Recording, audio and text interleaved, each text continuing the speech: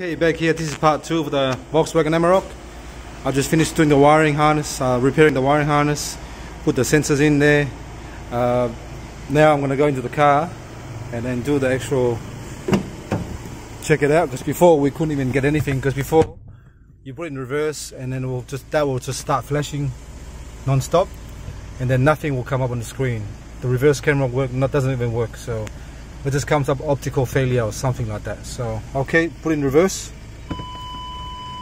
Look at that, man.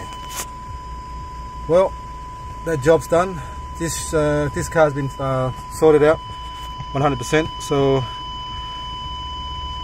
I'm gonna call the customer now to come in and have a look and pick up his car. We're gonna put the rear bar and the chrome bit back on and everything that we took off, and then we'll go from there. So one happy customer coming up. Thanks for watching and please subscribe.